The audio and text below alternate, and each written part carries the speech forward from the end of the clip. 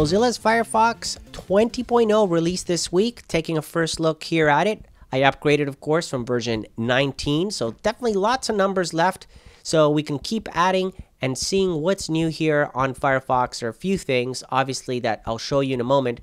Most important, I like to see performance improvements, right? Page loads, downloads, shutting down. So I want a good responsive browser that doesn't hang, takes a long time to do the basic tasks. So definitely want to check that out running the Peacekeeper universal browser tests that we have here. I compared it to version 19 and definitely there was a boost in performance, which I'm happy to report. So just that alone is worthwhile upgrading if you haven't done that. Now, when it comes to what's new, the per window private browsing is a nice feature. When you click on the menu there, click on new private window, you can open up a bunch of them separately as opposed to in the tabs.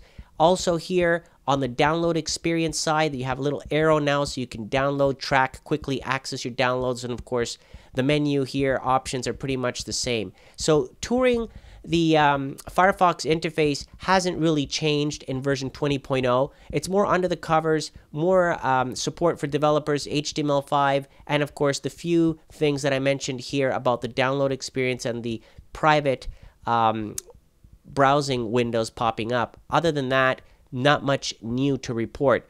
Are you going to upgrade? If you are, you might take advantage of these new performance increases. Comment below, let me know what you think, and thank you for watching.